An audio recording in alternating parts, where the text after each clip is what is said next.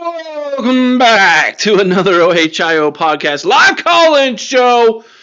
Doing it live, Wild Man, on a Friday night. NCAA basketball style, brother. How's your bracket looking? Not bad, not bad. Better than the SEC's brackets looking right now. Woo! Coming out dunking on the SEC to start off tonight's live call-in show. I see there. Just saying. Hey, last night when I went to bed, I had only one loss on my bracket. One. Doggone Kentucky. Hey, and Who I like I had said, in, I did who all I right had with in, that.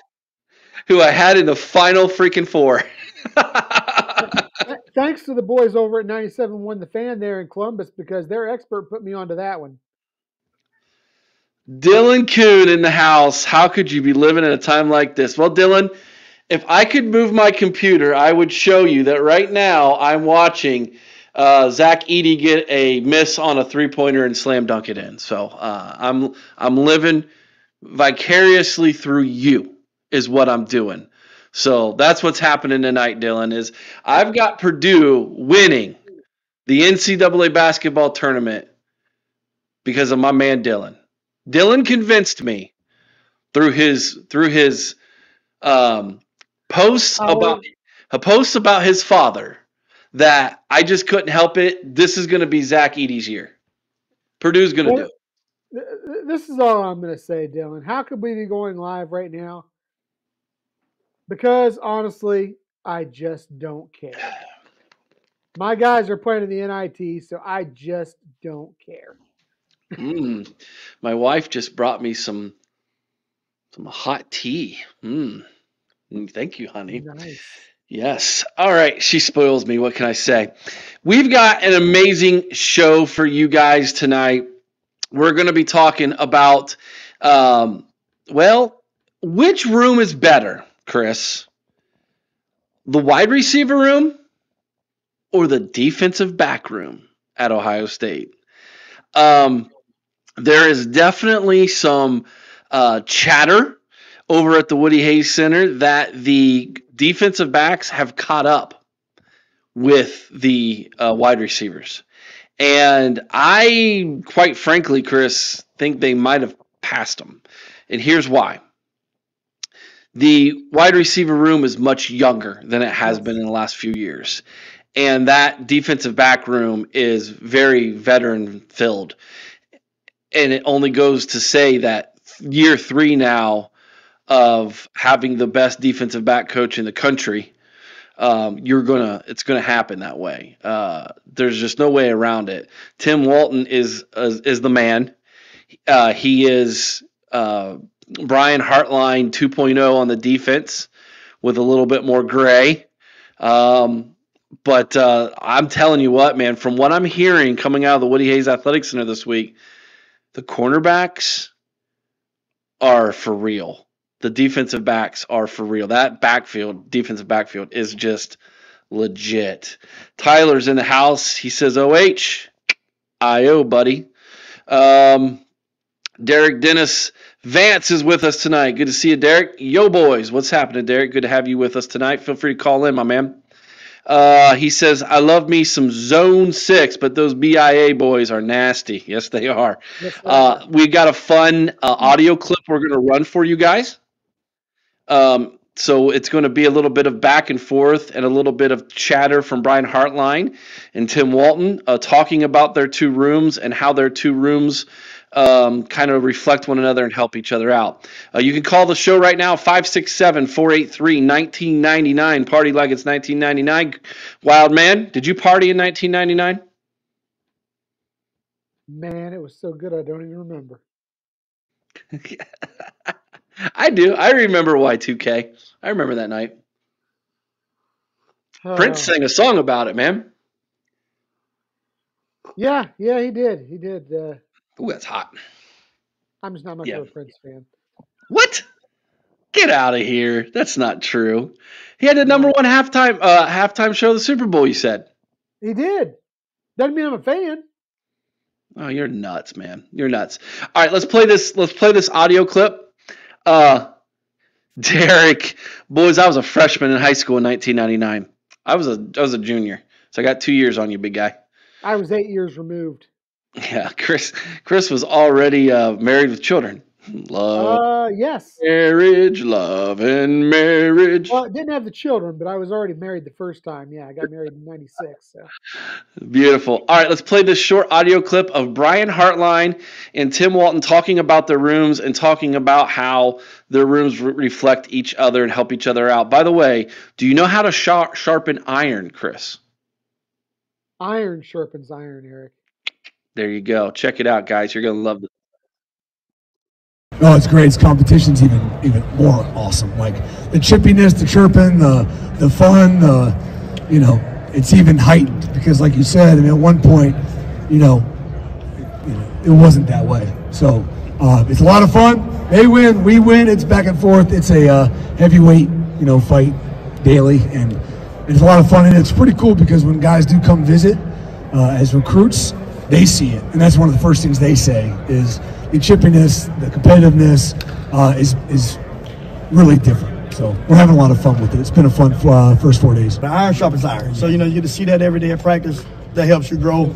It's no better thing to go against every day than to see that on a daily basis. Yeah, it's done balanced up a little bit now. That goes with great competition. We go against the best receivers in college football.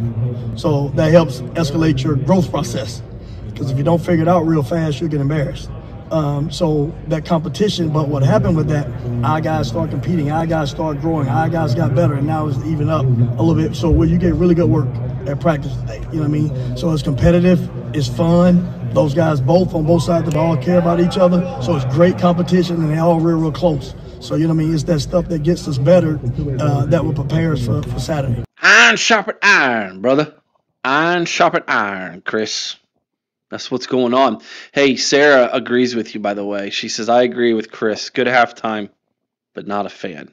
She's such a wise woman. Sarah, we're about to do skins versus blouses. And that's a reference. If you know what that reference means, you are a good human being. Billy Bob's in the house. Hey, Billy Bob, I got something to say to you. Thank you, my man. Billy Bob became our 5th member of the OHIO podcast. Billy Bob's number 5. $3.99 a month. That's all it costs to say thank you to us. Be a member, and you would get this as one of your things. So, Billy Bob, you're going to be having one of these coming your way. Let's see here if I can do this properly. Boom, there we go. The OHIO podcast t-shirt official member. So Billy Bob is an official member. He'll be getting his t-shirt in the mail here shortly, so I'll be in contact with you. Derek said that's a hard pass for him on skins versus blouses. Oh, shoot. Do you even know what that's a reference of, Chris? The only thing I can think back to is as a kid playing shirts versus skins in basketball. Man. Okay. Dave Chappelle did a skit. Dave Chappelle did a skit where he was Prince and doing a playing basketball pickup game at his mansion, and instead of shirts versus skins, it was skins versus blouses. So that's where that's the reference there. It's hilarious. It's funny. Trust me. Larry Daniels in the house. Let's rock it, guys. Rainy FLA. Rainy in Florida. It was rainy in the Central Ohio as well today, Larry. Yeah, there you go. See? Sarah knew it. Probably when he played Dave Chappelle. Yep. There you go, babe. Nice job. Phone lines are open, guys. We'd love to talk to one of you tonight. Give us a call. We got phone lines are wide open, so give us a call. Anybody wants to call, 567-483-1999. Chris, let's go here. Okay. Which room's better and why? Wide receivers, defensive backs. The wide receivers have been so good for so long, but I have to agree with you. I think that the defensive backs have actually surpassed them. The level of maturity, the level of experience now in that defensive backfield, I believe slowly but surely the talent level is actually catching up as well. We're now getting these young corners in the way that Hartline has been bringing in the young 5-star receivers. We're seeing Walton do that with young corners now. The huge pickup with Caleb Downs makes an instant impact. Instantly makes that room better. At this point, I think that it goes to the defensive backs, and then if you're looking at the actual performance, I'd have to think the defensive backs are winning a little bit more right now, based on the fact that you've got a new quarterback. You're still toying around with who's going to play where with the receivers, and I think these defensive backs are just another level right now.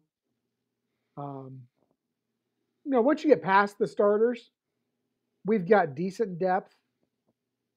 I do believe once you get past the 3 deep, maybe the 4 and 5s match up a little better for the receivers than they do the DBs. We're talking 4th string, 5th string? Well, I'm just saying once you get past the initial 4 or 5, not necessarily string, but top 4 or 5 guys at the top. Oh, okay. I was like, whoa, wait a second. Like, how many starters are coming back? Now you can't count Sonny because he's moving to the linebacker room. But you got David Igbinosun at cornerback, Denzel at cornerback, Latham at safety. Well, you know what? We can count what's his name from Alabama as a starter. Yeah, he started in Alabama. Caleb Downs, so there's 4. And led their team in tackles, by the way. Yeah, was their best defensive player. So really, you're only having to replace one starter. In all honesty, and if you look at it, you're talking about that the nickel safety guy, for the most part, and you're going to see that probably done. Jordan Hancock, Jahad Carter. Jahad Carter started for Syracuse 2 years ago. Well, yeah, and if you look at Hancock, who has done it before, if you look at Jermaine Matthews, who did it a little bit in high school, these are guys that have actually got playing time from last year.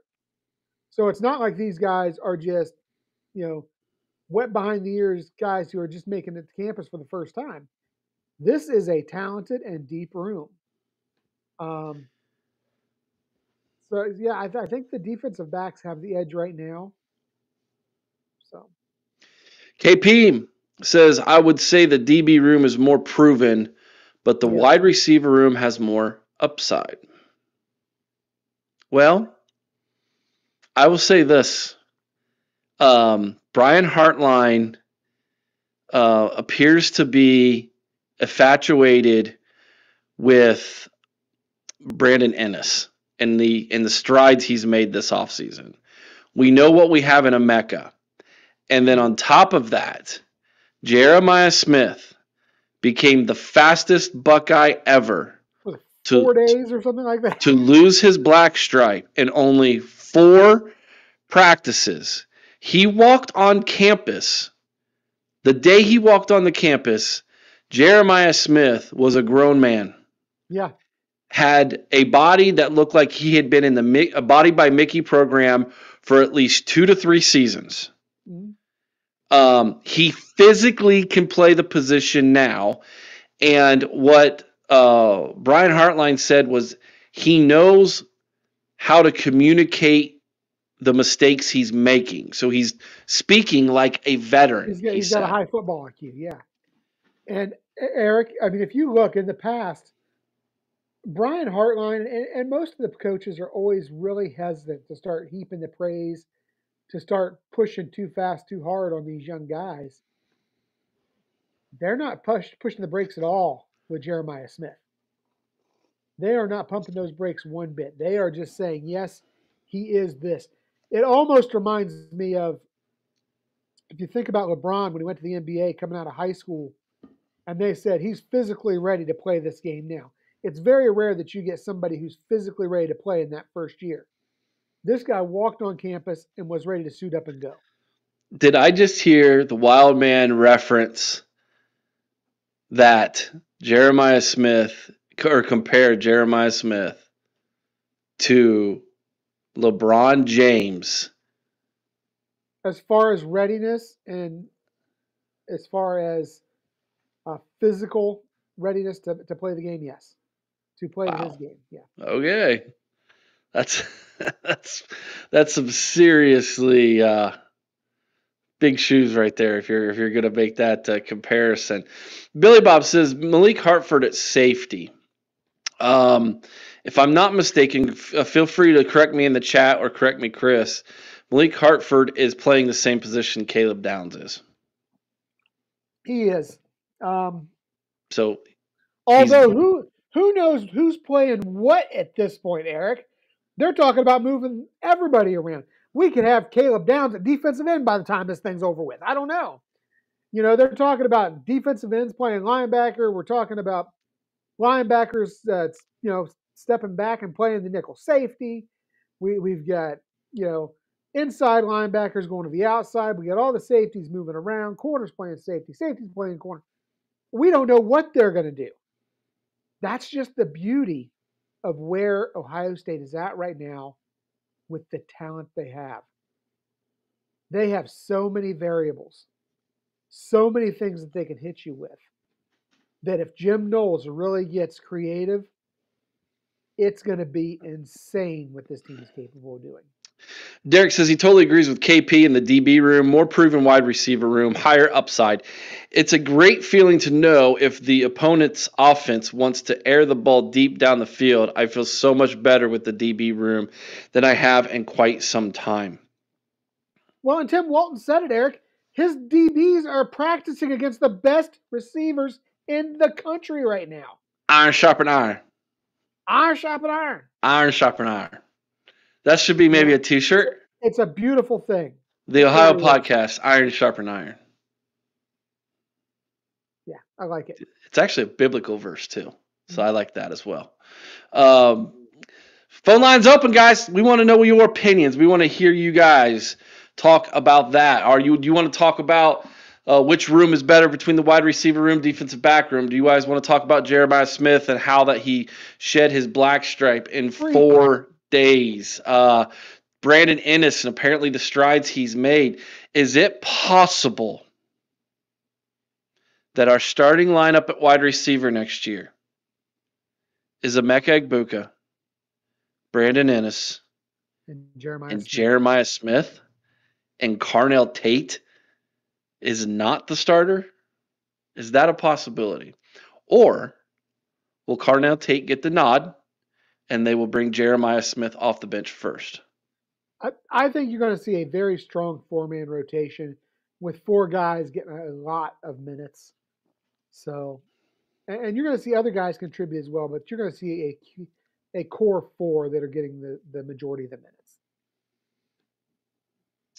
407, I see you, my man. Let's see. 407, I believe this is a.k.a. Billy Bob from Billy Bob's Backyard Barbecue, our newest official member.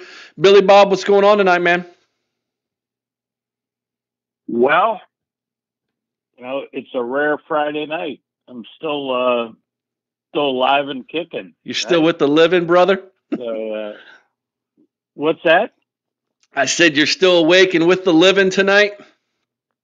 Oh, yeah. Well, I'm always with the living, but I'm still awake. Yeah. So let's not confuse the two. So, yeah. So, foremost, my Malik Hartford comment was, maybe I misunderstood. You were just talking about guys that coming back that would make a difference. Not that he would overtake Caleb Downs, but here's a kid. I think he's coming back as a true sophomore, right? He was a true freshman last year. You are correct. And he started a couple games Mm-hmm. based on injuries. I think when Ransom and I know Sonny came in there, but he actually played really well, right? He did, yeah. Well, I was hoping you were going to say that's correct, because that was my thought. But anyway, go ahead. In 2 games started last year. He started in 2 games, came off the bench, played more in the second part of the year than in the first part of the year, which makes sense being a freshman. Right. 10 total tackles, 2 pass deflections. So he's averaging 1 pass deflection per start, which is pretty good. So 6'2", 194 pounds, and he's from the state of Ohio, Westchester, Ohio. So he's a Buckeye kid, right? So all of those things. So this is one of the reasons I listen to the show, because you gave me like the exact stats, Bogsy. Usually I get that out of Wild Man, like, okay, he had this many blocks, this many deflected passes, and he's 6'2", whatever. I mean, I don't have time to look this up, so that's why I write this down when I listen to you guys. Well, thank you. I appreciate that. And you know what? I'm thankful that Chris is the stats guy, because I don't have time to look him up either. But I typed them in there real fast. So not saying I had that off the top of my head, because I did not. There's a lot up here, and a lot of it doesn't have to do with Ohio State football, because I do have to make a living. But Billy Bob, how's retirement going, my man? Are you enjoying life down there in sunny Florida? Well, hell yeah. Although today it's kind of gloomy and rainy, and we have one of these El Nino days. For those of you that don't know, El Nino is like, there's two weather patterns, El Nino and La Nina. So, and this is like an El Nino winter for Florida, which is Florida typically in the winter is dry, and in the summer is rainy. And this year we have kind of a rainy winter with these cold fronts moving through, and today is one of those. So I don't want to bore you on a sports show with Wally Canan, the weatherman out of Cleveland, Ohio. But I won't ask you the difference between El Nino and La Nina, because I don't want you to get in trouble tonight with Mrs. Billy Bob. But that would be a funny joke if. Oh, yeah, no, she's okay with it, because La Nina is a drier. So we're going to transition into this drier summer, probably not quite as warm, but Mrs. Billy Bob, by the way, she said just a few minutes ago, and I put out a static post as opposed to a video, but she said, "Oh, did you find somebody to vent to?"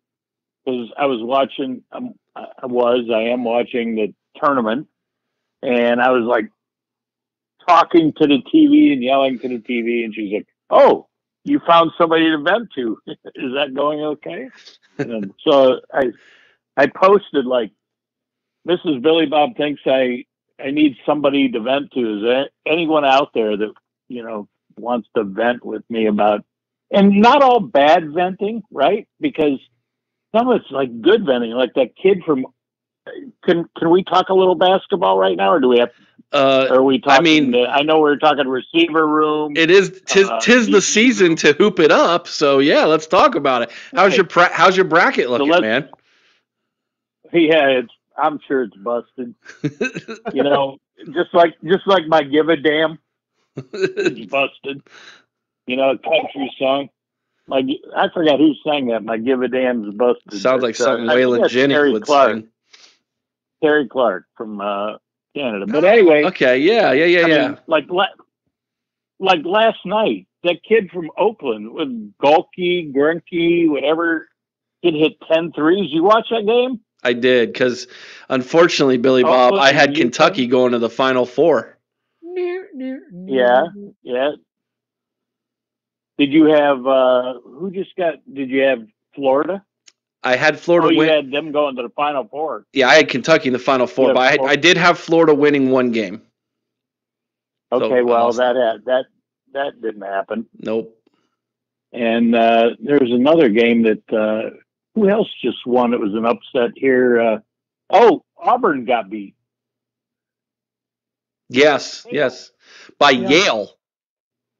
The Yale. Hey, was it the Yale Bulldogs? Are they the Bulldogs? That they are. So, what's that, Chris? No, I said they are the Bulldogs. Yes. Yeah. Jody Messina. Mrs. Boggs. Sarah said Jody Messina, or Give a Damn's busted. Yeah. Thank you, Sarah. Yeah. Don't question her about her 90s country. She's all over that. Oh, no. No, she is. I agree wholeheartedly. So, let me throw this out at you, Billy Bob. I was doing some mental gymnastics today on my bracket, and I want to see if you think that this is legit or not. So a lot of people don't remember because they don't remember the beginning of the season because of how the season went. But do you didn't they? Right. Ohio State opened their season by beating Oakland, who just beat Kentucky. Yale just upset Auburn. Mm-hmm. Yale was the number 1 team from the Ivy League. Ohio State just beat the number 2 team from the Ivy League in Cornell, right? Is that what they were called? Cornell. And Cornell beat Yale earlier this season. Of course, Yale beat them in the tournament, but Cornell beat them earlier in the season. So it's a facto Ohio State beat Kentucky. Is that what you're saying? Follow my mental math here. Oh, here we go. Yeah. Ohio State under John Diebler is better than both Auburn and Kentucky. You agree or disagree?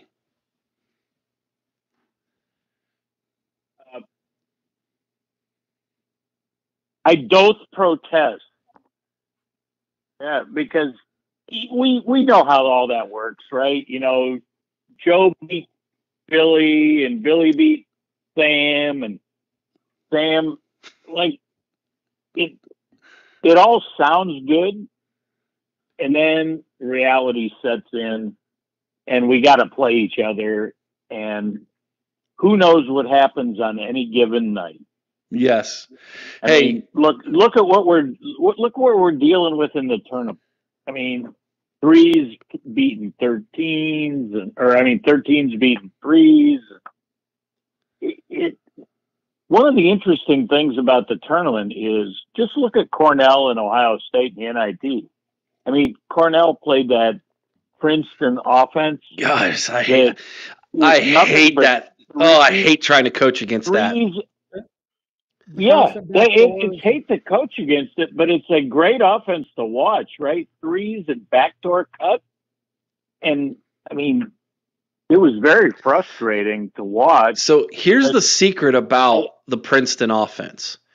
You have to have extremely intelligent kids to run that offense because the spacing you have to create in order to have successful backdoor cuts means that you have to play chess, not checkers offensively. In other words, I'm setting you up with passing for 3 passes later, and you have to be in sync offensively as a unit in order to do that. And too many of today's athletes are, I'm just going to chuck the 3 or I'm going to drive it to the hoop, and they don't know how to effectively use picks and backdoor cuts and passing to set yourself up on the backside of an offense like they could. That was impressive to watch. It really was. That was old school basketball. It was impressive, but I'll give you two things.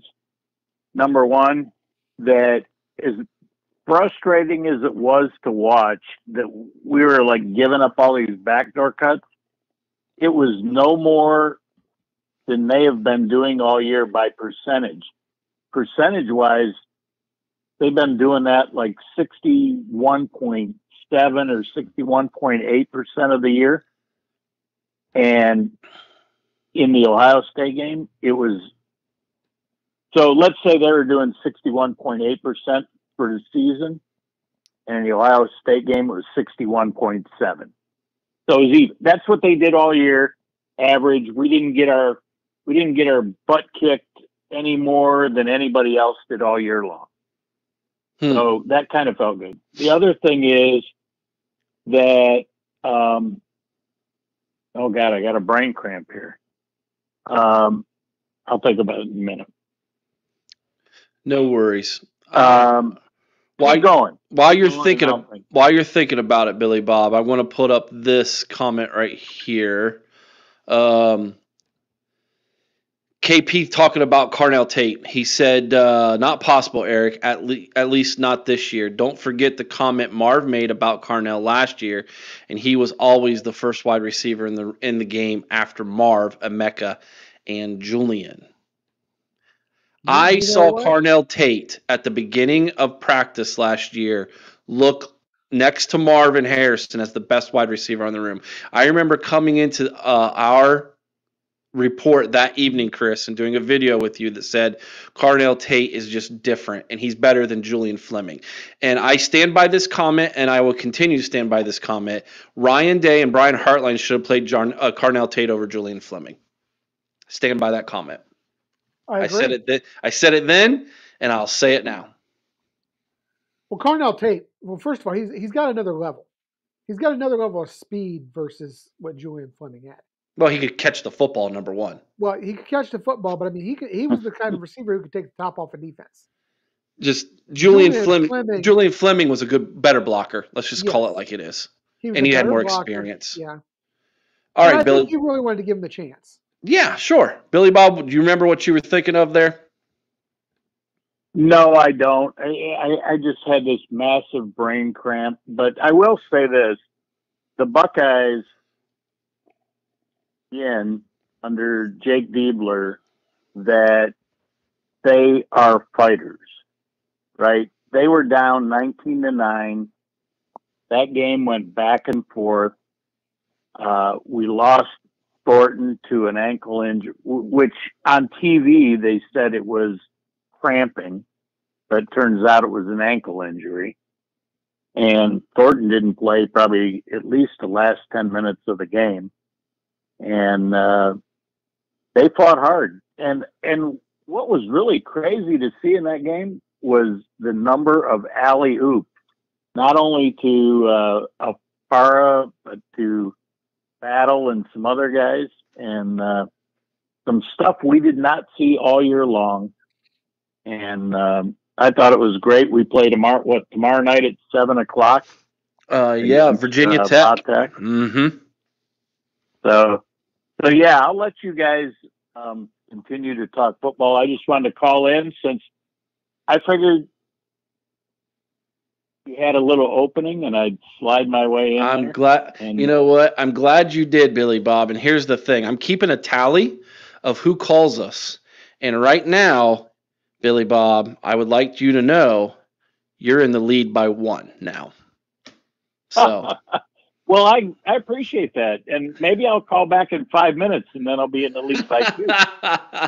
I gotta hit the receive button first, buddy. Oh, hey. I do have one last question before I go. Yeah. So, as you know, Acoustic Larry and I have done a couple episodes of Let's Go RVing. Yes, I need to catch up on those. Correct. Yes. I don't know if I'm correct in this.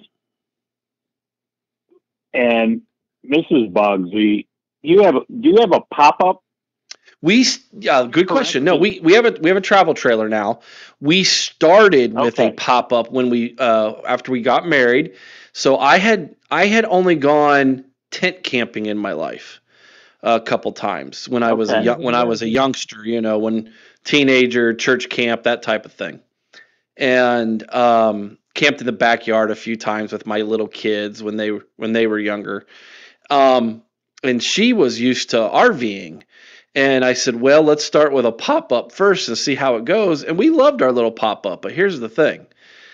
The pop-ups are so hard to maintain that I just got tired of it. So yes, they're really hard to maintain, and the canvas and so I traded it in for a travel trailer about 3 years ago, and we have a Coleman? No, what do we have? Riverside.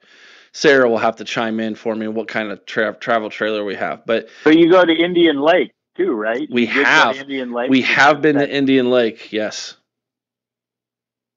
Got really significantly affected by the tornadoes yes. a couple weeks ago, last week, whatever. Yeah. Mm-hmm. Sarah showed me well, first off, I watched a video of some people who do a YouTube channel traveling all over the Midwest camping, and so they went there to help be a part of the cleanup, and they had a video. It's called Traveling Buckeyes. If anybody wants to pop in that into their YouTube and look them up, Traveling Buckeyes. And the video, it's a 20-minute video of just the destruction of Indian Lake. It's heart-wrenching. There are people Lenny, who've lost everything. There's nothing left. The amount of just sad. Yeah. The amount of debris floating around the lake is just, they'll be cleaning it up all year. And I guess the state park got obliterated as well. And so they have closed down that park, and there's no word on when they might reopen it. So it might be open for a while. And here on cue is my lovely wife, a Coachman Catalina legacy. Man, I'm surprised she didn't pull out the VIN number on that too. Well done, babe. Coachman Catalina legacy.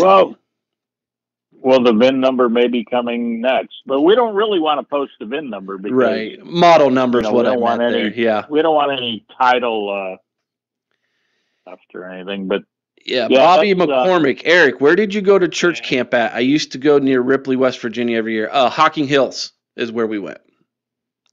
I went to church camp at Hocking Hills, not West Virginia. And oddly enough, I'm very familiar with both those places, Hocking Hills and Ripley, West Virginia. Well, you've been everywhere, man. I've been everywhere, man. You go down to Ripley, Ohio, down on the river. I've been to Ripley's, believe it or not. Me too. Believe it or not. Here's Larry Daniels chiming in here, Billy Bob. Larry says, Billy Bob, our classmate Craig O has a cabin at Indian Lake. The big O. Ofield was a great guy, and he got his bell rung every football game we played in. It was like every Friday night, all right, we're going to eat Red Barn, Big Busters, and then we're taking Ofield to the emergency room for a concussion. That's the deal. But anyway, so yeah, we talked about you up, and then we talked about the high-low. You know, you didn't have a high-low, but if you guys know about the high-lows, you cranked them down, you cranked them up, and all. So on that note, I'll probably leave you guys because we're getting too much in the camping, and I'm in the glamping, by the way. Hey, so, there's nothing wrong with glamping, man. I'm with you. You're with me, Chris? I'm glamping? Absolutely. Let me tell you something. I tried to tent camp, it must have been 25 years ago. And I discovered that growing up the way I did with my parents having a permanent campsite for so many years, I just wasn't made for tent camping anymore. It was probably 20 years ago, but I'll tell you what, it was about age 30 that I realized I wasn't sleeping on the ground anymore. It just wasn't happening. Exactly. So in closing, I'll say, if you want to talk about Ohio State football and football in general and all the things you guys talk about with all the other podcasters you're working with and planning to work with, listen to the OHIO, the Ohio podcast. And if you want some other goofy stuff and way off the wall crap, and in this case, the last 2 weeks, let's go RVing. Come visit us once in a while. So there you go. Billy Bob, Billy, shameless plug for Billy Bob's Backyard. I was going to tell everybody they need to follow your channel. It's phenomenal. It's over on Facebook. The new one, right? Yeah. The new one, Bogsy, Billy Bob's Backyard All Access, which is only videos, right? That's right. So there you go. None of the other stuff, only video. But go ahead. I was going to say, Billy Bob, in closing, have you ever been to an Ollie's? Oh, yeah, we have an Ollie's right here. I've been to one once, actually. We have one right here in Venice, Florida. Right next to Harbor Freight, by the way. I feel like Billy Bob's Backyard Barbecue is the online version of Ollie's for content. Why is that? Here's the online version of Ollie. Because like it's all good stuff, but you have no idea what you're gonna get into when you go over there. You're gonna come away with something. Your wife's gonna look at you. You're gonna come away with something from Ollie's and Billy Bob's, and your wife's gonna say the same thing. What'd you need that for? It might be batteries. It might be a cooler. It may be like a crescent wrench. And it may be like some fake flowers for. The Ollie's here in Marion has a fishing clearance going on right now. A bunch of fishing poles. Oh, okay. I'm not a fisherman, Chris. That's one thing I'm not. Oh, that's a shame. I love to eat fish. How can you live in Florida and not be a fisherman? I know. I can see Billy Bob's next video is fishing with Chris. Here it comes. Hey, we can work that out. Maybe I have to do a fishing with the wild man because, I'm not. The only time I really enjoyed fishing was I went out with my friend BDH. Hauser, you can, obviously Richard R is not a D, but you can figure the rest out. BDH, Richard and I, we went out in his boat. We went out in the mangroves, and we were just country music, Billy Bob, Bud Light, just right, and we got shrimp, right? So you put shrimp on the hook, and we're catching these little baby mangrove snappers. They were throwbacks, but they were like, bam, bam, bam. You're catching. One time I opened the bail by accident. No bait on the hook. I dropped it in and I caught a mangrove snapper. I'm like, okay, that's good for an hour. Let's go to the sandbar. Obviously there's not a real bar at the sandbar. It's just like a sandbar. Right. You raft off of. I know you guys know that, but maybe some of the viewers are not quite as, viewers or listeners aren't quite as adept at the sandbar. So go check it out. Go check out Billy Bob's channel. You will find something you love. I promise you. Just like if you go visit, shop at Ollie's, you will find something. You're not going to come away empty. That's right. Or you'll give me the finger. And that's okay too.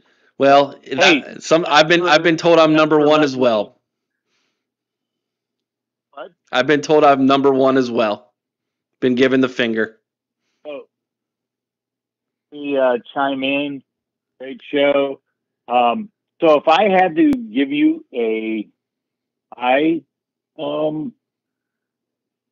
thought on this, I'm like Thursday nights to me. Friday nights I'm typically out, but we're in because we got family coming in, and the job during season was 9 to 5. But I kind of like Thursday nights, but me too. Seems like Friday nights you're locked into those. No, not currently. We just kind of it happened the first time, and we've just stuck with it because we've had some good luck with numbers and callers, and so we've just kind of gone with it. But I do know this, in summertime, people are not going to want to be online calling us on a Friday night. I know. No. So they'll all be out camping. I'll be out camping. I promise you. So it ain't gonna happen. It ain't gonna happen in this summer having these Friday night call-in shows. At least not all the time. But Chris will be out with Tom Sawyer fishing. There you go, Billy Bob. Thanks for calling, my man. Appreciate you. Guys, have a great night. Appreciate you guys, and have a great rest of the show. Thanks, buddy. Appreciate it. Eric, before you, I just gotta say, I feel like, and I love having Billy Bob on, but I feel like sometimes we're that 3 o'clock time slot on the Fan, where we have every intention of talking about sports, but sometimes we just get going on other things. Oh yeah, completely. Yeah. The last 2 days they've had a fast food bracket they've been working on over there. Yeah, they do that every year. Yeah. Sarah said no, and I want to camp or hang out on the deck. So, yep. Absolutely, babes. That's what we're going to be doing this summer. I promise you. So won't be on Friday nights this summer, guys. Sorry. If you've been liking the Friday nights, awesome, but it's going to change. We have an open line, guys. So when we have time for another caller, so if someone wants to call in, by all means, give us a little ringy on the telepahony. 567-483-1999. Did the Cleveland Indians have some kind of jingle or some kind of joke with their call-in line during rain delays, Chris? The Cincinnati Reds had the banana phone. That's what they called it. And it'd go ring-a-ding-ding, banana phone. And during rain delays, back when Joe Nuxall and Marty Brennaman. Yeah, I remember that. Those guys were great, by the way. Best. I used to set my radio up on my windowsill as a kid and fall asleep listening to those guys. Yeah. Well, I listened to the Reds a lot as a kid, and then also, Tom Hamilton up there with the Tribe. And did he start at Cincinnati or at the Ohio State? Tom Hamilton, was he the voice of the Buckeyes for a while at one time? I don't know if he was the voice of the Buckeyes. He did work with the Buckeyes at one time. I thought so. I thought he did. Yeah. All right, let's see if we missed anything here. Brian's got an interesting comment. UVA, I think that's University of Virginia, right?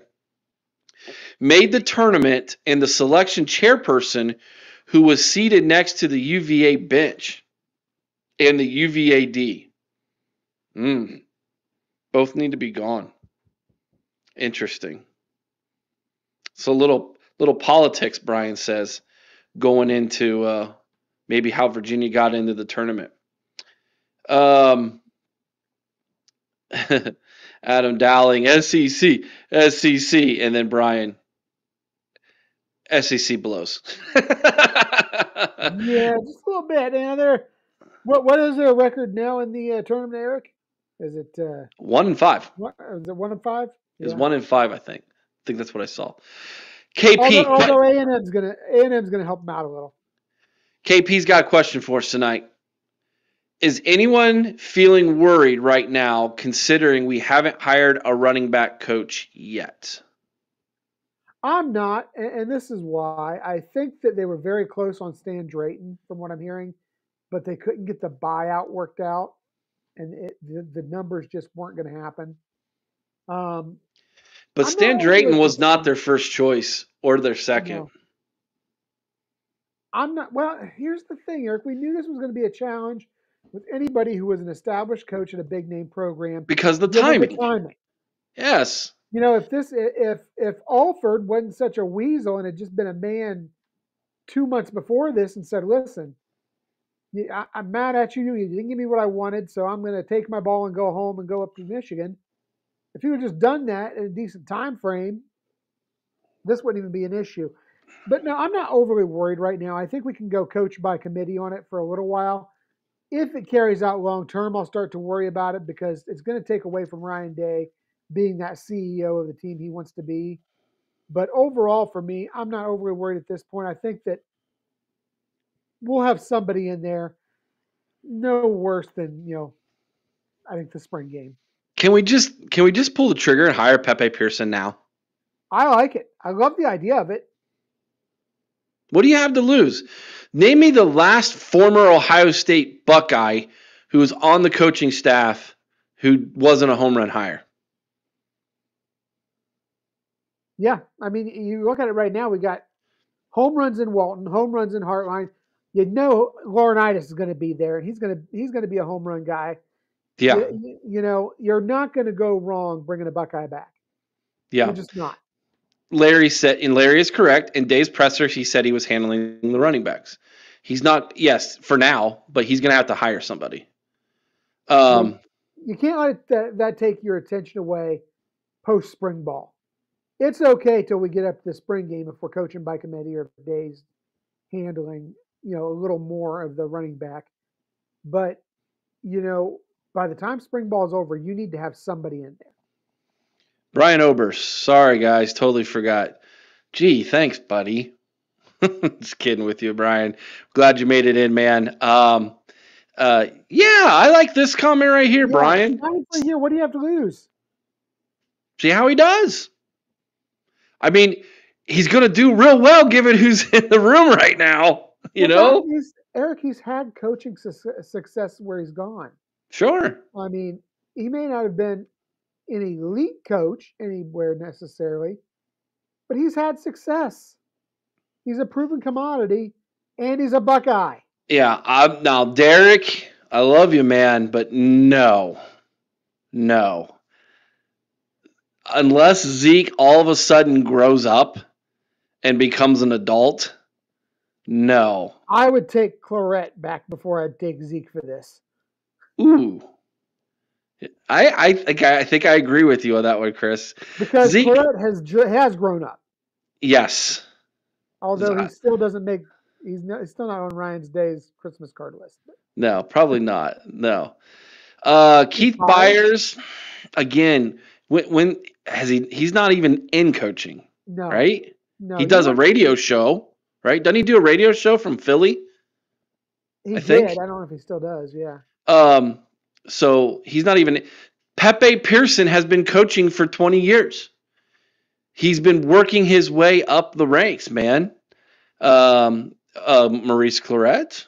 I mean, yeah, we just mentioned it, but again, they're not going to hire someone who's not been coaching. It's just not going to happen. And you're going to need somebody who's got coaching experience and a high football IQ. James Laurinaitis wanted to coach, and they said no, and he had to go to Notre Dame and prove himself before they would take him back. So there's no way that they're going to just pick a former Buckeye off the street and let him coach, let that guy coach the room. Pepe Pearson, in my opinion, right now might be the best option. Jeremiah Yoder, what do you guys think of Kentucky getting eliminated in the first round last night? Two things. I loved it. No, it was not good because I had them in my Final Four. So not good. I took the upset on DraftKings. Good for you. What'd you win? $5? No, it was a little more than that. Oh, well, you should donate some to the show tonight, Chris. Here's the thing. John Calipari. I donate all my gloriousness. I agree. John Calipari, I don't agree that he's the most overrated basketball coach of all time. He's got some national championships under his belt. John Calipari got outcoached yesterday. Flat out outcoached. I will say this. In the beginning, when he started at Kentucky, and going back to with his previous tenures, but specifically when he started at Kentucky and the one and done rule came in, he really mastered how to use that one and done talent at Kentucky. But I'll tell you what, I think that the game's caught up to him at this point, and I just don't think he has that same competitive advantage that he had before. I do think he's a good coach. Don't get me wrong. Obviously, he's got, what's he got? 3-4 national titles between UMass and Memphis, and Kentucky. I want to say 3. 4. Is it I 4? I thought he had 2 with one school more. Now I got to look it up. But he's what about this? What about this comment, Scotty Graham? Over Pepe Pearson? Would you take that? I know Jay would. Jay was talking about that with me a couple of days ago. To me, I almost feel like that's a coin flip. I don't think you can go wrong either way. Here's the thing. I was just going to say, you do have to have somebody, like we said, that's got coaching experience, who's got a good football IQ, because you cannot just throw anybody in to run. I don't care what room it is on the offense of a Ryan Day, Chip Kelly offense, because the schemes are going to be complex. 937, I see you. Let's go to 937 here. 937, Dylan Kuhn, what's up, my man?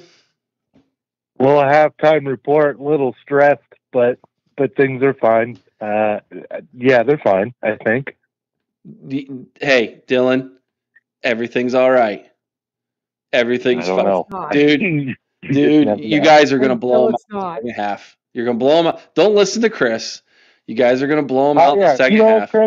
Chris, you're on my SHIT list. All right, I'm not having it. Chris is like pulling for all the upsets right now. He's like over here with glass slippers everywhere, man. He's like Oprah handing out glass slippers. Except in this game, we don't want an upset in this game. Can't have it. If we do, I'm I'm going into a cave for eternity, probably. I would love nothing more than to see every number 1 seed out by the end of the first weekend. Well, no, everyone except Purdue, Chris. Jeez, let's get with it. All of them. Everyone. Everybody. Where's JR? Jeez. JR is currently in meetings right now, believe it or not. Purdue should win this thing. In fact, Purdue honestly we've should seen history, and I don't want history to repeat should itself. always, or in all honesty, Purdue should probably win the whole tournament. They should. If they win the whole damn thing, I don't know how I'll act. I really don't. I'm not used to having a successful team here. Like, what do we? Well, I know you're used to watching a football team that just stinks. I mean, so for you to have a winner, I mean, that's a big thing. It is a big deal. It is a big deal. We're a scoring bunch, though, so when things start going awry, we get a little hectic. The Twitter streets get a little. That's okay. A little crazy, but right now they're a little calm. So we're good. Well, you don't have to worry about the Twitter stream, Dylan. There's nobody from Maryland on here right now. That's true. I mean, you guys are in the NIT. It could be worse. Are you ready for this, Chris? What's that? John Calipari has won one championship. Are you serious? 2012. Did you guys see what his buyout is? Kentucky. 2000. No, what's his buyout? Like $1 billion? $33 million. Hey, that number's cheap for Ross Bjork. He'd be like, that's right. I paid a lot more than that to get rid of a coach. That's nowhere near the Jimbo money right there. Yeah, Jimbo. Man, $80 million just not to go away. Pay me $80 million to go away, and I'll leave you alone forever. Oh man, I can't even. Like, jeez, that's unbelievable. You're fine. You're fine. Until you're not. Take a deep breath. Everything's gonna be okay. And you have officially tied Billy Bob at 3 phone calls now. So you're in first place with Billy Bob on the OHIO podcast call-in show. But should Purdue go down? I'm more than happy to be tied with a guy like Billy Bob. I love Billy Bob. But should Purdue go down tonight, we will, start up a fresh live show so that you can call in and get that one call ahead of Billy Bob because I want to hear that call. If that happens, I'll probably break my iPhone and go get a flip phone. So what we're gonna do, what we'll have to do is find a way, Chris, to have Billy Bob on at the same time as Dylan, and then you and I can just take a break and let them talk. Yeah, we'll let them host the show. I think that's kind of what JR had when I visited his show last year. Me and the other guest kind of dominated. Wait. Is this true? This is the first I'm hearing of this. Calipari to the team up north to Michigan. Oh my God. Michigan thinks they can hire anybody. Get out of here. Is that for real? There's no way that happened. No way. Purdue owns the Chrysler Center as we took it over this year. So, I mean, wouldn't they be better off with somebody who's been in a little bit more trouble before? Somebody like a Rick Pitino? Calipari's been in trouble. I keep saying Calipari. Gosh. Calamari? Yeah, I'm like coming up with weird names. I got to ask before the game comes back on, Dylan, have you ever been to an Ollie's? I have. We just now got one in my neck of the woods. Oh, you guys just got an Ollie's? Yeah. Okay. Does not Billy Bob's Backyard Barbecue community remind you of an Ollie's online? Isn't that a perfect description? It does. You just kind of go there, and it's like you can find a section of the store to hang out in, and it's like cool, and you meet new people. And then by the time you meet back up with your wife, you guys got like a cart full of stuff that you didn't even know you needed. That's a perfect way to put it. I love Billy Bob. He's one of my I think favorites. Billy Bob needs to get a sponsorship from Ollie's. Is what needs to happen. Billy Bob's Backyard Barbecue brought to you by your local Ollie's. I don't know what strings we can pull, but we got to pull some strings to make that happen. I don't know. He's You talking have him about down in horses. Florida? Though. I mean, he's wanting What to was- talk about horses. Are we putting money down on this or what? I think so. I think they're talking about horsey racing. Oh, does Dylan like the horse races, Dylan? No, I just spend lots of money on the horses because I own a few. So Oh, I have a retired racehorse, so that's something. I don't care about a racehorse in retirement. I want the fix. You got to tell me who the winner is. I gotta know the story behind this name, Coconut Dreams 123. Sounds like it's got a story behind it. It does, doesn't it? And after I made the Billy Bob's Backyard Barbecue brought to you by Ollie's, he replied, "Ayo!" So I feel like Coconut Dreams might be someone we need to talk to. That may be Billy Bob's other alias. Kind of like a Big Mac Mary. Mary. Yeah, God love her. I don't know what she's doing tonight. She's probably stress eating while watching the game like I am. But I don't know what Mary's been up to. I'll have to call her. She's been looking for Aaron. She really likes Aaron. How she even saw Aaron? Okay, hold on. This is getting interesting. Coconut Dreams lives in the Philippines, Manila. The Philippines, is an OSU grad from Astoria, Ohio, home of Big Nut.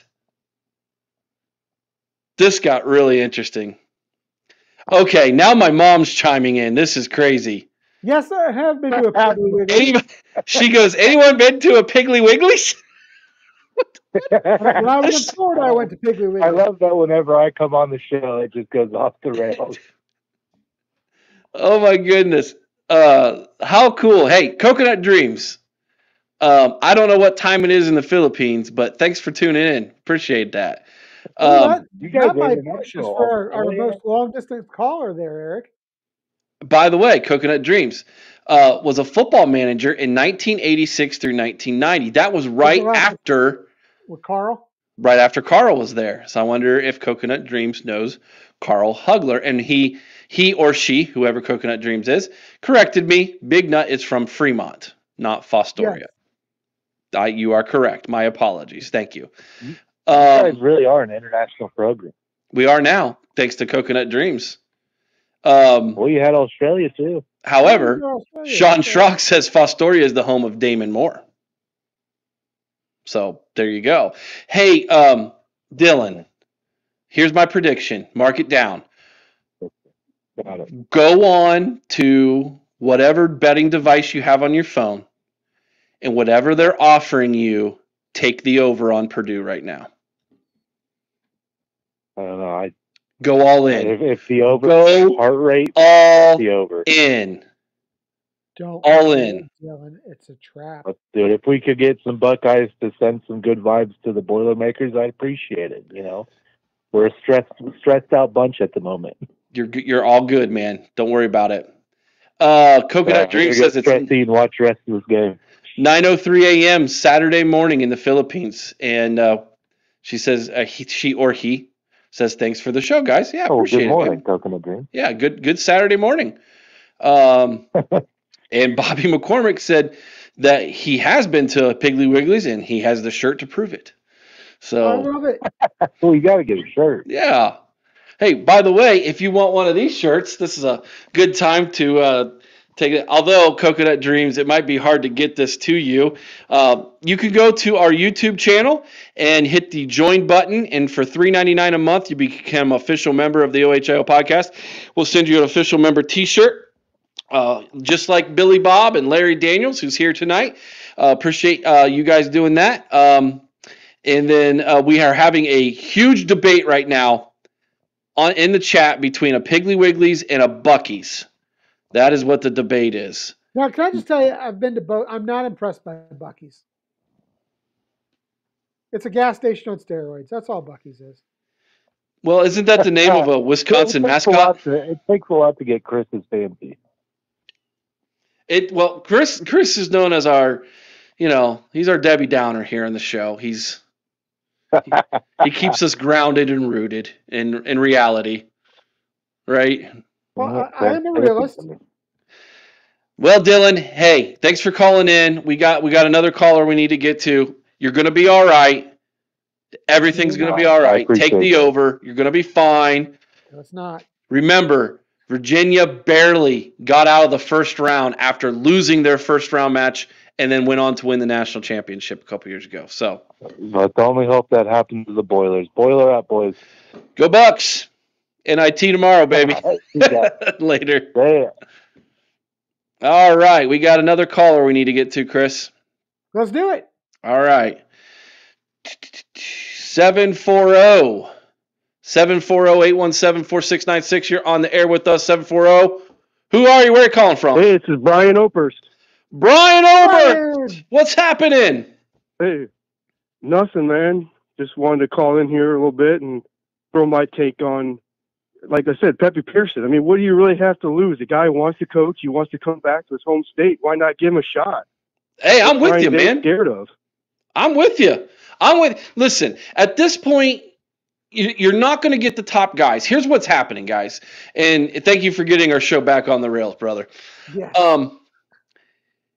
We're not going to get the top guys because the timing's not right. So what's happening is these guys' agents are coming in to Ohio State and saying, my guy's interested. Ohio State's like, great, we'll give you an interview. And then they get offered the job, and then they go back to their employer and they say, I just got offered the Ohio State job for X amount of money. And their employer says, well, we'll match it. That's what's going on. Right now, we're just being used as a leverage. Bargaining chip. That's all that's happening. I think Pepe Pearson wants to be here. And you're saying we aren't going to get the big name? Yeah, it kind of sounds like he does. I know he does. He won't be a big name guy, though. I mean, who's to say that Pepe Pearson won't develop into a big name guy? I mean, he's big name in Ohio State land. Good running backs to work with. I mean, that doesn't make them look good. Someone. You got 4 good running backs to work with if you look at Peoples. Oh yeah. I believe it might have been you that said it. Either you or Bobby McCormick, one that said we could coach this room. Yeah, I think it was Bobby McCormick that said that. Yeah, it doesn't take what I think they're worried about is the recruiting now, because Tony Alford had relationships with guys in the 2025 and 2026 class. I believe, given Ohio State's NIL, that Pepe Pearson can make up that ground given NIL. And if these guys have good years and they all come out saying, hey, Pepe Pearson came in and really helped out this room and really helped me to have a good season, and I really appreciate Pepe Pearson. You don't think that resonates with recruits? You know it is. Yeah, I mean, you could probably see how he helped Eddie George how he helped other schools. You could see that. I mean, like you said, what do we got to lose? I mean, Ryan Day has said, he came right out and said, we're going to take our time on this.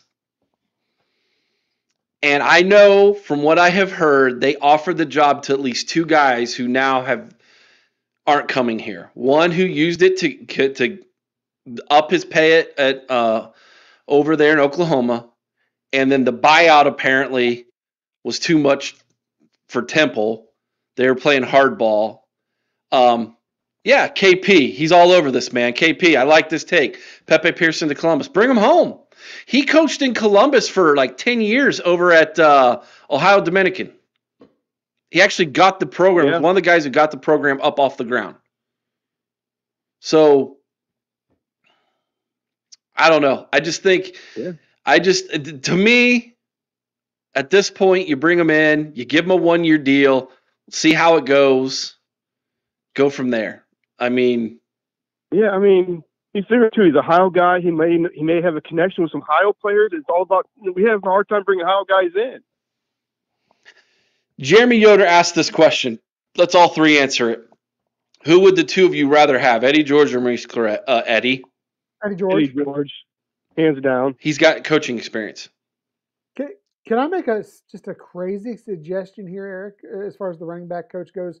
If we don't have somebody in place soon, you realize there's somebody who's still affiliated with the university who has got a lot of coaching experience, who at one time served as a running backs coach at the University of Cincinnati for 5 years. Tim Hinton. Oh, wait a minute. Tim Hinton. Who are you talking about? Tim Hinton. He's a special assistant to the coach. He's in football relations now, but he's been a coach at Notre Dame, at Ohio State, at UC. I don't know, man. He's old, but no, I'm saying if you need somebody if you can't find somebody and you're just looking to put somebody in there in an interim basis so that Ryan Day doesn't have to focus on it, you've got somebody on staff that's got experience. You know what they were joking about on the fan this morning in my drive into work was Ross Bjork could do it because he played fullback. Yeah, he played fullback in college. I'm hearing in the chat they are really talking up Scotty Graham. And I don't dislike that choice, but Scotty Graham hasn't been as vocal as what Pepe Pearson has about coming back. Here's the thing about Scotty Graham, and this is the question I would ask, and here's why I'm pushing back a little bit. Does Scotty Graham want to be a coach, or does Scotty Graham want to be a athletic director? Yeah, good point. Scotty Graham has done both, but Scotty Graham also spent a lot of time in athletic departments as well. And I know more recently he was coaching. Sean Schrock. Scotty knows how to recruit. I'm not gonna argue that because I'm not sure. But I think Pepe could do a pretty good job recruiting. I don't think we can say he wouldn't be a good recruiter. Pepe hasn't recruited Division I's the thing. I think that's the kind of maybe I'm just guessing. Maybe the reason why some aren't all on board on Pepe is he hasn't done it at Division I. You know what though? What better place to start than Ohio State? That's right. Well, with this running back room, right? But I mean, you look at it, that's like saying, well, if those running backs, if you imagine if one or two of those running backs go over 1,000 yards, how easy is it going to be for Pepe to go out and get somebody next year? Oh, I agree. Jim Tressel was never a head coach at Division I until. Okay, put your tinfoil hats on, guys. Put your tinfoil hats on. On Tuesday, okay, when Ryan Day was getting interviewed, and they were asking him about recruiting at Ohio State and who he would want and things of that nature, he came right out and said that before Brian Hartline was before they knew Brian Hartline was going to be a great recruiter, he had to be given a chance. I thought he was setting it up on Tuesday to announce that Pepe was going to be the pick. That's how I think. That's what in my head. Maybe I was just lying to myself in my head, but that's what when I heard Coach Day talk about recruiting at Ohio State and how that, before they knew Brian Hartline could do it or not, before he was going to be a great recruiter, they had to be given the opportunity. That was in relation to who they were about to choose at running back. Maybe, maybe not. I don't know. In my head, that's just what I was hearing. But I'm with you, Brian. I think you need to give Pepe a chance at this point. By the way, do you really think Tony Alford wanted to be here? It started to look like he didn't want to be here for whatever reason. I think once they hired Chip Kelly, I think he saw the writing on the wall. I know he didn't want to be here. Look where he ended up. You don't want to coach at Ohio State only to leave and go to Ann Arbor. You don't do that. No one does. If you go to Ann Arbor to coach, you didn't really want to be here. Pepe Pearson wants to be here. He is invested. He would be fully invested in this job. This would be his dream job. Okay? I think that holds some value. That holds some weight. And you can't tell me that Ryan Day looks in the eyes of those guys in that running back room and doesn't think that they don't feel a little bit betrayed. So you got to answer that betrayal by bringing them someone who's going to say, you know what, I ain't going anywhere because I've wanted to be here my whole life, and I'm finally getting that opportunity. That's, to me, that's why I would give the job to Pepe. But what do I know? I'm just a fat guy with a microphone. Well, I totally agree. I think at least if you bring him in and say, okay, we're going to put you on a year trial basis, see how you do. If you do good, then we'll extend your contract after the end of the year. But who am I? You know, I'm just a average Joe, if you will. Coconut Dreams. I really like you. I agree, Eric. I wouldn't jump ship and go to Scum for $1 million. Yeah, I wouldn't either. You know what? He went for an extra $100,000, Chris. What did he end up going for? Extra $100,000. And well, what was the price to betray Christ? 30 pieces of silver. Apparently, the price to betray your Ohio State for Tony Alford was just another $100,000. That's all it was. I got a serious feeling he's going to pay a price come November. I hope so. He's going to hear it. Oh my goodness, is he going to hear it when he walks onto that field? And we're going to spend every week until then making sure that he hears it, right? Yeah. I just got done doing a video before we started the live show tonight, guys. What's Buggin' Bogsy, episode number 3. It's all about Tony Alford. It'll post tomorrow. Make sure you guys go check that out. So in the video, I'll give you a little taste. In the video, we talk about what the comment he posted on Twitter this week. Did you see this, Chris? What Tony Alford posted?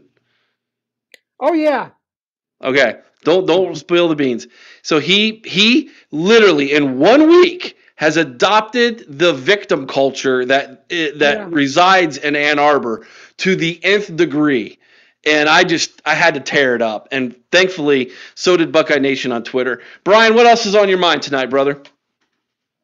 That was pretty much it. Just wanted to throw my take in there on Pepe. I feel like, at least he deserves a chance if he wants to be here. I feel like we haven't heard somebody say they really want to be at Ohio State coaching since Chip Kelly or Brian Hartline get the opportunity. So I just think got to give Pepe a shot. That's all I have. Appreciate you. Call back, Brian, man. Appreciate you calling in. Make sure you call back sometime, brother. Hey, no problem. Have a great night, guys. Take care. Show. Thanks. Appreciate it. All right. We got time for one more, Chris? Let's do one more. All right. It's Friday night, Eric. We got all night long. Well, I got to get up early and go to Toledo to do my taxes tomorrow, so I don't have all night. Sleep is overrated. By the way, Dylan, if you're still listening or watching, you can thank me if you took the over because Purdue has just gone on a massive run to start the second half. You're welcome. If you didn't listen, why not? Jeremy Yoder, does Chris Wells have any coaching experience? Yes and no. High school, would that be? Pee Wee League. His son is really good. Destroyed my stepson's team one time. So he's got. By the way, be on the lookout in a few years for Chris Wells' son. He is a baller. He's really good. Larry Daniels, what is this? Maybe Alford dresses up as Connor Stallions to get less booze. All right, let's go. You just won the internet with that comment. All right, we got a new caller, Chris. 424, you're on the OHIO podcast with Eric and Chris. Who we talking to tonight? Hello, Eric and Chris. It's Coconut Dreams 123. Oh my goodness, what's happening? Oh, long distance. Yeah. Hey. Just want to say shout out to the Ohio podcast, OH, Go Bucks. I want to say hello to my friend Sean Schrock. Yeah, I was a football manager from 1986 through 1990. I graduated with a BS in elementary ed and a BA in Spanish. Taught for 25 years in Los Angeles. Moved to the Philippines in 2022 when I retired. And I knew Scotty Graham. He was there. I think his freshman year was my freshman year as a football manager. I was a manager of defensive backs 2 years under Coach Heater, loved him. Coach Bruce, and then when Coach Bruce and everyone left after '87, I had 3 years with Coach Zook and 3 years with Coach Cooper. But getting back to Scotty, he was from Long Island, and he's a great guy. He's high energy. He brings a lot of fire in practice, in the weight room. He's got the NFL experience. You know, he was a great player at Ohio State too, and I just think he'd be a great addition to the Buckeyes running backs room. So hey, first off, are you calling from the Philippines for real? yeah, I'm in my room right now, trying not to wake up my girlfriend. She'll wake up and want breakfast and make me leave the show. But yeah, I'm in Manila. Oh my goodness, I can't believe we're getting this good reception. That's phenomenal. The Philippines for real? Yeah. Unbelievable. Okay, so I got to ask you, man. By the way, thanks for calling, and I appreciate the information you're giving us on Scotty Graham. But I got to ask you, dude. Yeah. On a scale of 1 to 10, how excited are you for this season? I'm super excited. I mean, the loss to Scum at the end of the year, even though they've been cheating for the last 3 years and took the COVID cop out in 2020, chumps. The loss to Scum and then the embarrassment against Missouri, you know, it put me in a dark place for like a month. But then in the end, it's been a blessing in disguise. It woke Coach Day up. It got everyone kind of like, hey, we're this close, but we're not quite. You know, the car needs a tune-up, and boom, look what's been happening since. I mean, nothing but just pennies from heaven. So it was painful, but I'm super fired up, man, and I can't wait. It's going to be a long 8 months or so, or 7 months, whatever it is, till August 30th. And but I hope we stomp everyone out and get another natty or 2 or 3 in a row. And yeah, super excited. I love Ohio State. That's awesome, brother, man. That's fantastic. I appreciate that. Yeah. Chris, you got any questions for Coconut Dreams? By the way, phenomenal handle name, Coconut Dreams. I love it. No, but great news. It's only 5 months till August. 5 months. Yeah, okay, that's better. About 150 days then. There you go. Yeah. There you go. Yeah. So you know, I got a funny story for you too. Yeah, let's hear it. My girlfriend here, who I met about a year ago, she knew nothing about football. She didn't even know what a football looked like. And she saw my love for Ohio State, how I was always geared up and watching podcasts. And one day she came in wearing an Ohio State shirt. She screenshotted the logo, printed it out, and put my name on the back of it. And I was like, the girl loves me. And we go out by the pool here and we throw a little Nerf ball around. And I got to tell you, she's got some skills. She can catch. She can throw. She loves the Buckeyes. And if I throw up an OH, what do you say, hon? I-O. There it is, baby. So I'm bringing the juice to Manila, man. The Ohio State love. I love this. This is the greatest call of all time, Chris. This is phenomenal. Thank you guys so much. So we have really made my day. So here's the thing. We need your help. Okay. We are the number 1 Ohio State podcast in the country of Australia. And that's because we have a very good friend from Australia who started to listen to us when we were just a little nobody podcast, audio only. He ended up coming to Columbus, going to his first Ohio State game a couple years ago. We were able to take him. I want you to do me a favor. If you and your girlfriend ever fly back to Columbus, I want you to let me know, so that we can pick you up at the airport and treat you to a great weekend here in Columbus, Ohio, man. Oh, man, no way, Eric. Thank you so much, Eric and Chris. I really appreciate you guys. That we want to be the thing. I just love that you love the Buckeyes too. Absolutely. Hey, man, I was born into this. It was born into me. I had no other shot. My cousin is Ryan Miller, who played in the mid-90s. Yeah, that's my cousin. He runs and operates the 2nd and 7 organization with Luke Fickle and Mike Vrabel, who were his roommates there at college. And so as a youngster, I got the opportunity to go in the locker room when I was just a little kid with Ryan. I met Vrabel, Fickle, when they were players. I met Orlando Pace. I met Eddie George. I met John Cooper. And believe it or not, I met Orlando Pace's mom, which that was phenomenal. We sat right behind her in the game. But that was my introduction into this thing called Ohio State. But yeah, I appreciate the phone call very much. And I'm serious now. Sure. We need your help. We need you to help us make the OHIO podcast the #1 Ohio State podcast in the Philippines. All right? You're my ambassador. I'll do it. You're my ambassador, brother. I'll put it out there. All right. I'll put it out there for sure. And I got to say one more thing. Just my experience, the 5 years being associated with the football team, the greatest thing ever. Running out of the tunnel, being a ball boy, working at practices, hanging out with the players, living in Park Hall with the players, going to the bowl games. I mean, what a blessing. It's nothing I take and say, well, I was a manager. No, it's not like that. I was so blessed. The greatest experiences, the greatest players, the greatest coaches, some of the greatest wins. And, so it just brings me joy to this day. It really does.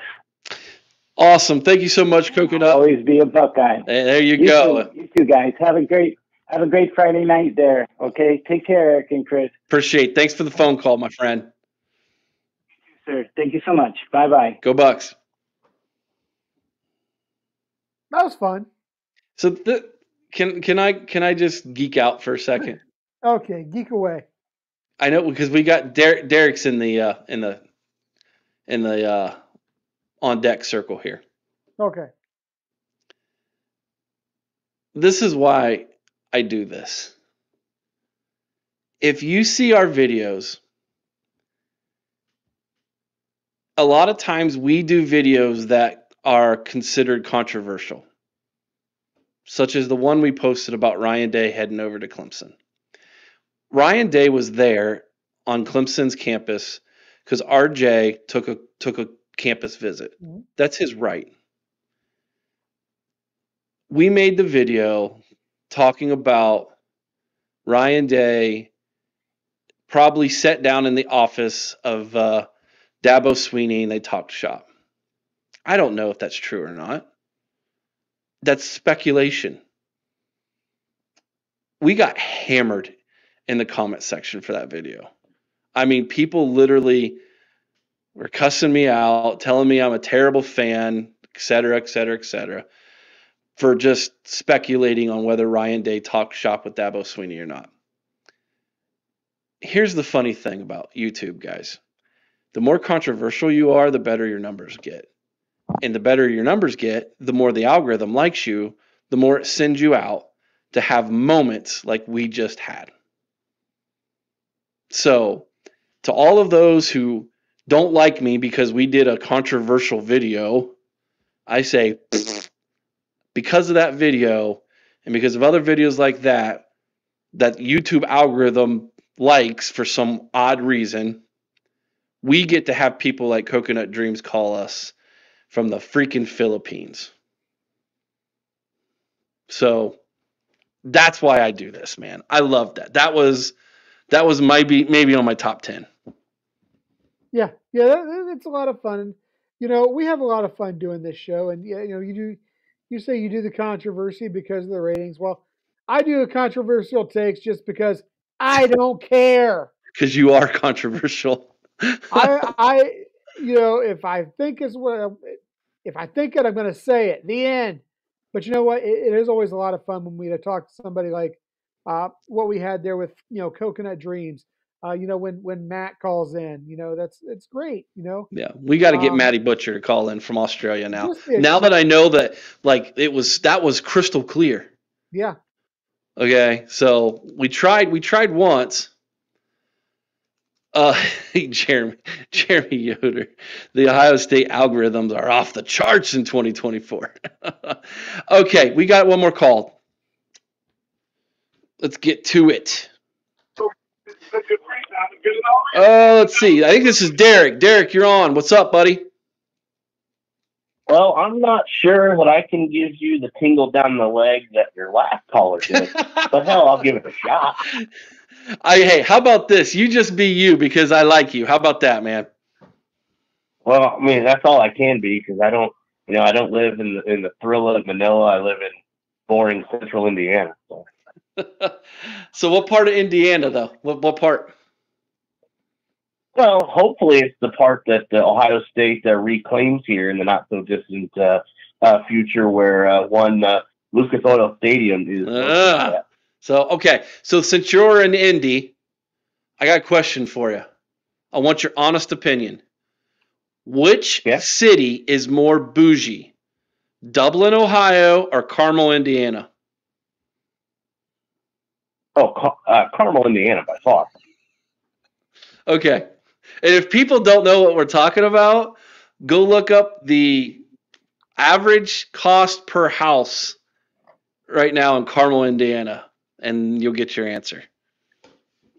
Unbelievable. I've worked there, so I've been there a few times. So I can tell you with 100% certainty, I don't live in Carmel, Indiana. Okay. If you did, congratulations, but I figured probably not because you're calling our show. I've done a lot of work in Carmel, Indiana, over in Zionsville.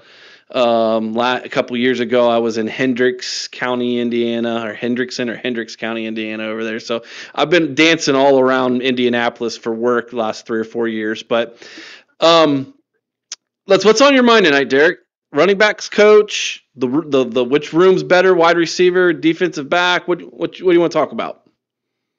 You know, I have to give you guys credit because coming up with the question right off the bat this evening, as Jim Harbaugh would say, which room has it better than us?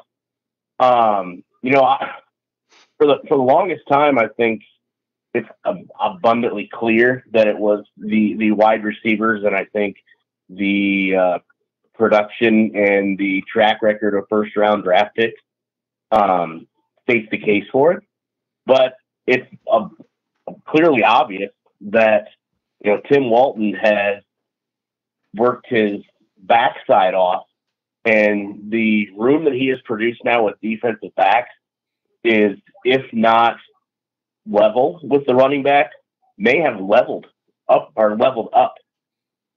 the not running backs, wide receivers, may have leveled up over the wide receivers. I mean, when you have potentially at least a first-round pick with Caleb Downs and obviously a first-round pick in Denzel Burke, you tell me another defensive back room in the country, and I'll wait, that will have not one but two potential first-round picks in it.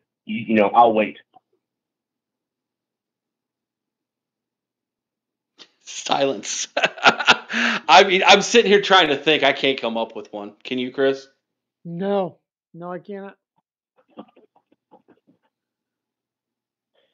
And then, to speak on depth at defensive back, before when you had to have your ones come out, obviously there was a drop off. And then when I mentioned earlier, you were scared to death that the opposing team would throw the ball deep because you didn't know what you were going to get. Well, is there really a drop off with if Matthews has to come in?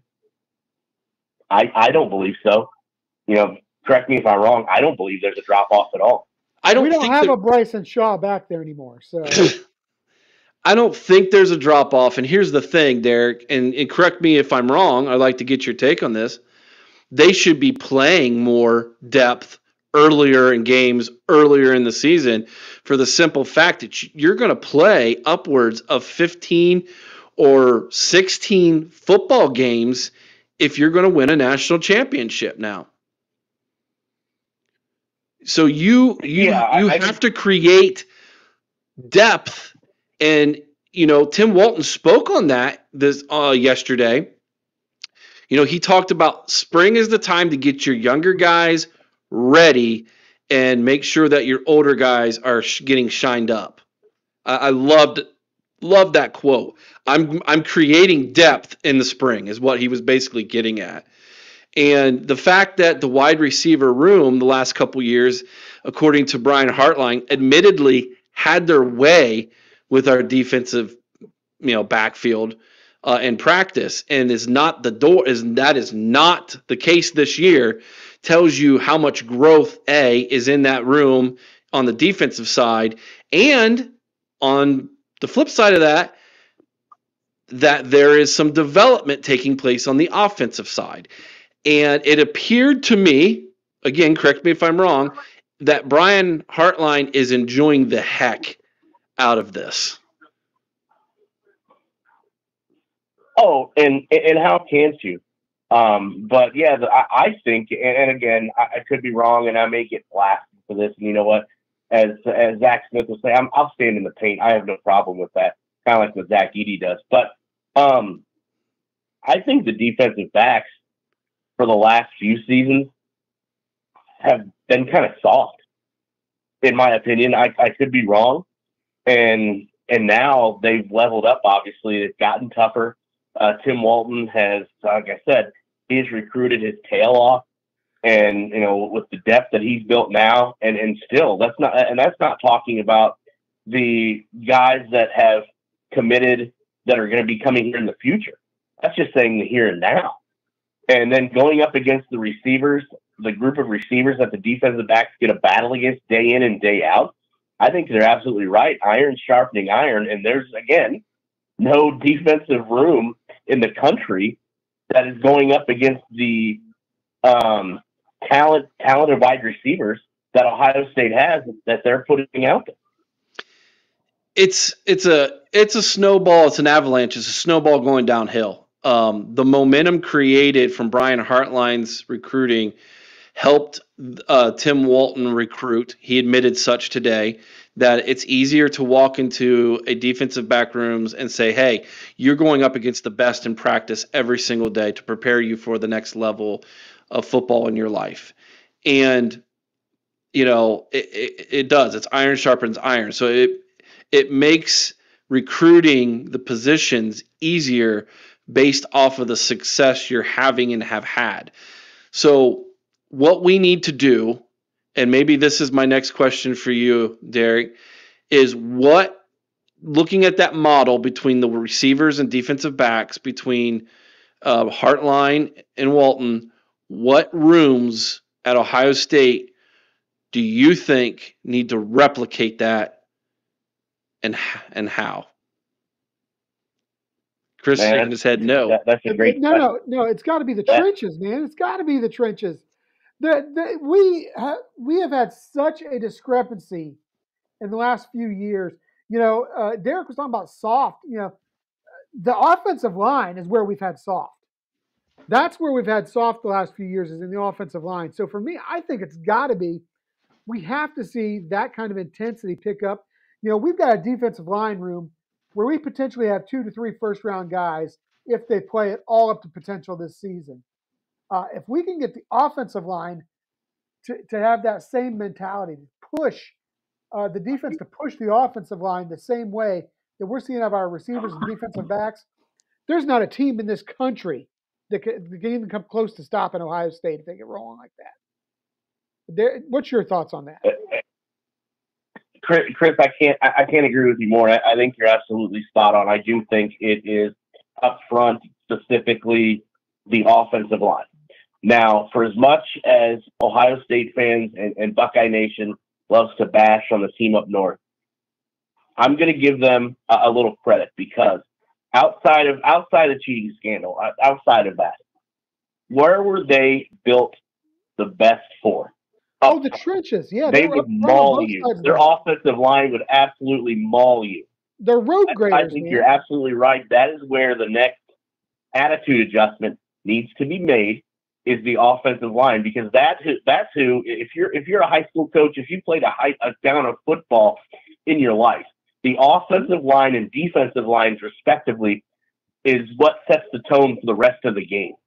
So until you can get an offensive line that is going to go out there down after down and say, you know what, we're going to continue to come at you down after down, and you know what, either you're going to tap out or you're going to push back, and I don't think Ohio State's there yet, then that's exactly where that room needs to be improved and have that type of attitude. Yeah, I agree with you, because That's what's beaten us the last few years. Yes, there's been the cheating going on, but we have been getting torched in the trenches by that team up north, and that's where we need to improve. We need to have guys out there throwing people around, and like I said, we've got 2 to 3 potential first round picks on that defensive line that should be elevating the play of that offensive line. Now, we've heard that there's some guys, specifically Josh Fryer was mentioned among them, who has had a tremendous offseason. We've heard this in the past. I need to see it. I need to see Fryer. I need to see Jax. I need to see these guys out there throwing people around and making a statement with their physical play. Because, that's where we've lacked physicality more than anything. The defensive backs, I thought we saw the defensive backs improving their physicality last year with kind of David Igbinosun coming in and really changing the tone with the corners. He was a physical player. He brought a physical and mental toughness to the defensive backs as a player. We need that on the offensive line as well. We need somebody to step up. We need that defensive line to start pushing them and really just, in my opinion, that's the difference between this team being a contender and being a hands-down champion. Yeah, Chris, I think you're absolutely right. It all starts up front, and I think there's no two ways about it. And also, that may have to do with recruiting too. We know Justin Fry hasn't swung and hit home runs with some of the guys that he has recruited. So maybe that has a little bit to do with it as well. But I think you're absolutely right. And Ohio State needs 5 guys that just want to throw people out of the club. That's what they need. 5 guys that have the attitude. They just want to throw everybody out of the club. Yeah. Eric likes to say we need angry Ryan Day. We need angry offensive linemen. We need guys who play with anger and I don't want to say hatred because I don't it's aggressiveness. It's not recruiting rankings and how big your name was in high school does not matter on the offensive line. It doesn't. Go back to the 2014 national championship team. Those guys were just mean dudes. They were absolute just bullies. And you had 2 of them were 3-star recruits. Well, the one I like to go back to is you talk about Nick Mangold, man. Maybe one of the best centers to ever play the game. Future NFL Hall of Famer, in my opinion. Yeah, he will be. 3-star guy.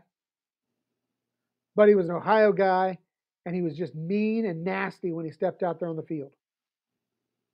And that's what we've been missing. Mean and nasty. Coconut Dreams.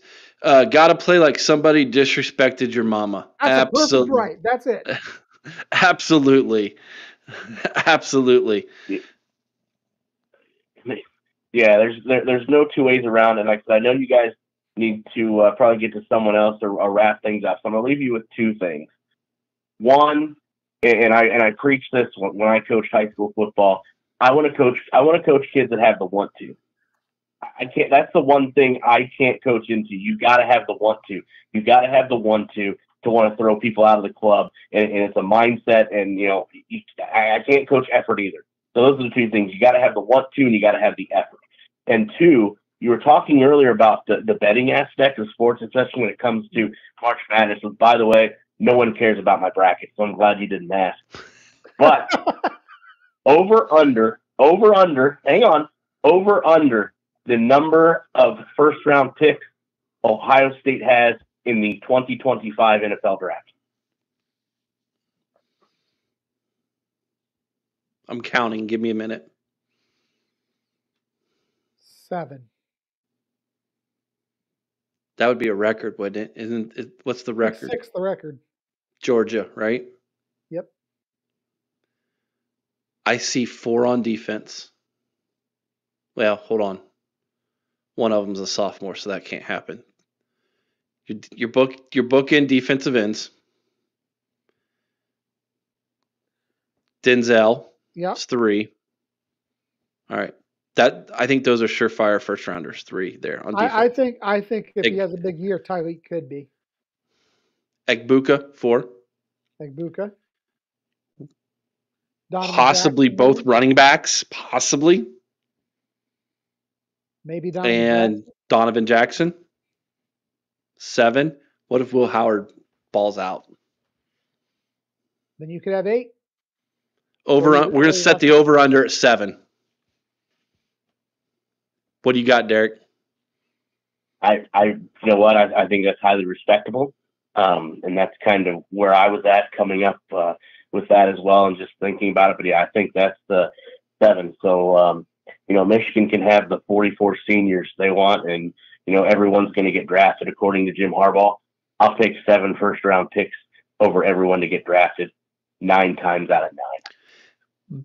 Last mock draft I saw, only one was getting drafted in the first round from that team last year, and that was JJ, which I think will be a bust. I still don't get that. Don't get that. How in the world does a guy? Well, first of all, let's go back to this for a second. I'm going off on a tangent, but my God, the guy had what 3-4 games where he threw 15 passes or less, and you're going to have the audacity to call Lamar Jackson a running back coming out of college, but then you got a guy who's throwing 15 passes or less in games, and you're going to say he's a first-round quarterback. Let me answer you with this question. Justin Fields just got traded for a 6th-round pick. If you think J.J. McCarthy is better than Justin Fields, then you're on crack. You're crazy. You're crazy. You're nicer than I am. I'd say you'd have to be a crackhead to think that. Oh, shoot. Sean Schrock, OSU has the most first-round draft picks. True. They do. JJ will be this year's Will Levis. Who? Get it? I would not insult Will Levis like that. What do you think ever happened to Will Levis's girlfriend? Remember her that night? She didn't come back for the second night, did she? No. I thought she stayed home the second night. No, she found her a new boyfriend after that first night's experience. Oh, gosh darn it. Derek, man, thank you so much for calling, brother. I appreciate you. But, you talk about Will Levis. Thanks for having me. And I'm sure we got a huge get-together here coming up in the next few weeks. Yes, and we do. Talk about Justin Fields. The only question I have for the Chicago Bears, Chicago Bears doing Chicago Bear things, but how come you never surrounded Justin Fields with the talent that you're surrounding, finger painting, snuggie holding Caleb Williams? It's a good question. Unfortunately, in the NFL, where you get drafted matters. It really does. The Mannings understood that. They knew that. I can't stand Caleb Williams at all. I am not a Notre Dame fan, but the night that Notre Dame absolutely rocked his world, I cheered like crazy. Because I loved seeing that. And now poor John Kennedy, who's a Bears fan, has to cheer for that. He's having tough. Let me suggest a transition to a new team. You might want to consider Detroit. Ugh. Get out of here. You're crazy. Derek, thanks for calling, brother. Appreciate you, man. Oh, shoot. What a show, man. Can you hear me? Yeah, no, I'm just trying to see. You know what, Sean? I wonder the same daggone thing. I said it the night that it happened. Why didn't Cleveland come up with a 5th-round pick even to ship over for Fields? First of all, you keep him out of the Steeler rotation that way. Secondly, he's a viable option who plays in the same style of offense as what you want to run with Pervo the Magnificent there, Watson. I mean, and Watson's going to stay healthy for more than 3 or 4 games anyhow. So, he would have been a perfect fit. I just don't get it. You talk about Chicago can't get out of their own way. Man, I love Cleveland. I love the Browns. I've been a fan for years. But my God, we can't get out of our own way sometimes, and that's what it feels like. Thank you, Sean. Appreciate that. Appreciate you for stopping in. Coconut Dreams, thanks for calling. Appreciate that more than you realize, man. That was a great moment. Call back anytime. Hopefully it didn't cost you like international phone charge or anything, but we're good on my end, so I appreciate that. Another great show, Chris. We will be back Sunday night, 8 o'clock for our live show. Make sure you join us again Sunday evening at 8 o'clock. Be live in the chat. We'll have more great topics to dissect and look at. And Derek was right. We are getting ready for our tailgate at the spring game, Chris. We'll let all of you know where we're going to be located, because usually where we're at, right outside the shoe, it gone. They have tore that parking lot up. I don't know what they're doing. Ceases to be. It is no more. It's gone. So I don't know what they're planning on putting there. I can't imagine that's where they're going to put the new ice hockey rink. No way. No. Hopefully it's a parking garage that parks like a gazillion cars. That would be nice, so you can get closer to the stadium. Larry, appreciate you. Thanks for coming in, buddy. Larry is one of our members. So we appreciate Larry chiming in tonight. Larry, I'll be in contact with you this week. Get your information so I can get you your T-shirt, buddy. And you too can get a T-shirt. Just go hit the join button on our YouTube page at the Ohio Podcast on YouTube. Check us out on Twitter at the Ohio Pod. You can look us up on Facebook at the Ohio Podcast on Facebook as well. Chris, anything else before we head out of here?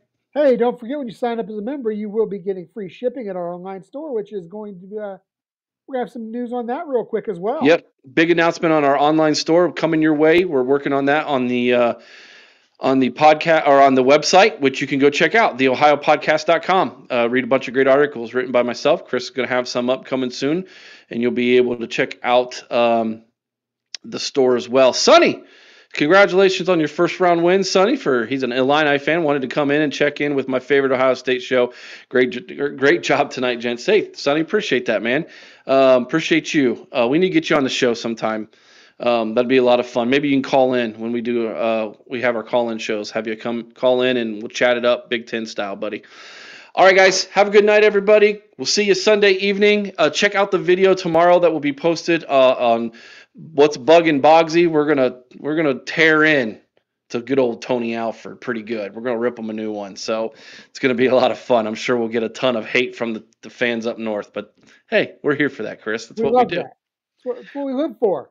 Our motto is just a bunch of Buckeye fans bunch of dudes talking about the Buckeye fans and hating on Michigan. So it's what we're going to do. So we'll do it again Sunday night. Till next time, be kind to one another. I owe someone's OH. Sing Carmen, Ohio with all your heart. OH! I-O! Go Bucks!